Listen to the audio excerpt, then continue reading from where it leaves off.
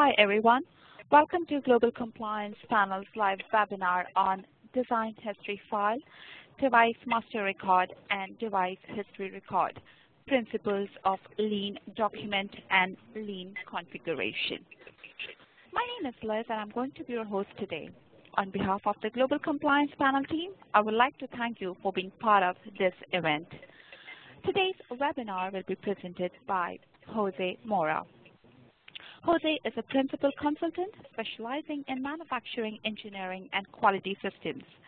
For over 29 years, he has worked in the medical device industry, specializing in manufacturing, process development, tooling, and quality systems. Prior to working full-time as a consulting partner for Edzari Consulting, Jose served as Director of Manufacturing Engineering at Boston Scientific and as a Quality System Manager at Stryker Orthopedics, where he introduced process performance, problem solving, and quality system methodologies. Jose worked for 10 years at Cordis Corporation, now a Johnson & Johnson company, where he led the successful tooling, process development, and qualification of Cordis' first PTA catheter. We are honored to have such a distinguished person such as Jose Mora with us to present this webinar. Ladies and gentlemen, before we begin, I would like to inform you of the program outlined for this training session. This webinar is for 60-minute duration. First, Jose will take you through today's webinar, highlighting the areas that would be covered, and he would then share with you his presentation. We would like to inform you that all participants, once part of this teleconference, have been placed on mute and will remain so until the Q&A begins towards the end of this webinar. This is for the purpose of avoiding any kind of discontinuity and for allowing the presenter to speak clearly so that everyone who is present in this webinar can take maximum benefit. I also request all to hold back your question until the Q&A window begins. 10 minutes of time will be allotted for the Q&A, during which your questions will be answered. Ladies and gentlemen, now as we are all get started for this webinar, I request Jose to take it from here. Jose. Thank you, Liz, and thank you everyone for your participation today. We're going to discuss some very important documents and an approach to these documents.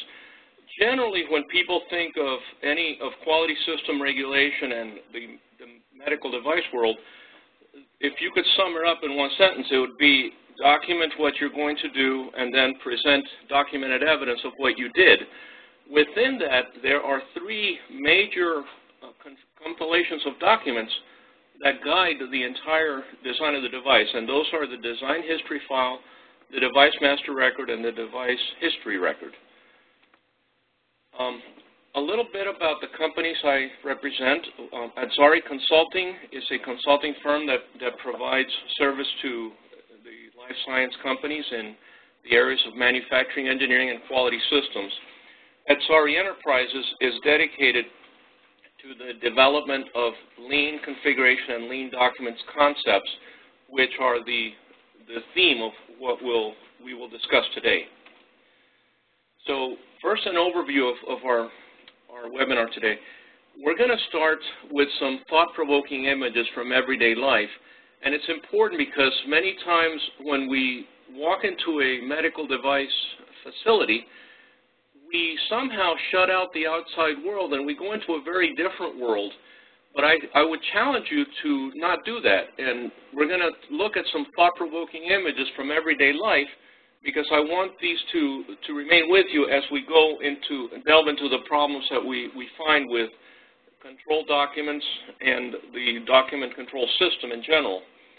We're going to, after looking at those types of problems, which most of you should be familiar with, we're going to talk about how that traditional approach generates waste. We're going to explore the difference, the distinction between product information and process information, and why that distinction is important. And we're going to then arrive at a proposed theory of lean documents that kind of ties all this together. We're going to show how the theory of lean documents is really just a bridge from the concepts of lean manufacturing, and we're going to show how the two are related. And once we do that, we're going to present the key principles of lean documents. Now, lean documents is the paper way of doing this, and by paper I mean, of course, Word, Excel, PowerPoint, things like that. But there is also the electronic database version of these, which would be lean configuration. And the two are very closely related, so as we present the different types of files, we're going to go back and forth between paper versions and configuration versions to show how these two are related. So once we've done that, we're going to show the role of the design history file, and then in general, and then we're going to present what a design history file looks like, a lean design history file, a lean device master record, and a lean device history record. So let's start with some thought-provoking images from everyday life. And these are experiences that we all have, and I hope that you'll look at these experiences in a different way and kind of file that away in your mind. When you go into a restaurant, you are there as a customer to enjoy the meal, and there's a document handed to you that I like to call that a single function document. Perhaps it has a second function, but we would agree that the main function of that document is to show you what are the options that you have as far as what you can order and be served. A second function that most restaurants use is to show you the price that goes with those choices. However, not all restaurants do that. There are some that if they don't show the price, well, you might, there are certain restaurants that do that, so that's what happens. I think we would all agree, though, that you would not expect to see a recipe of how to make that dish. If you happen to have an interest in that, you might talk to somebody else, but we would agree we would not expect to see the instructions on how to cook the meal on the menu. That seems to make sense, right? We go there to enjoy the meal. We're not there to cook the meal. In traffic, we see signs, and signs are a different type of document, but really they're there to convey information. Now, signs come in colors and shapes, and they have a very distinct purpose. That is to quickly transmit information. In the case of a stop sign, it's to tell you to stop. However, we would not expect detailed instructions in that stop sign. Now, imagine what would happen to traffic if every driver had to stop and read the instructions. You can imagine what that would do just to the traffic flow. But believe it or not, that's just the tip of the iceberg, because stop signs don't just come from the stop sign tree.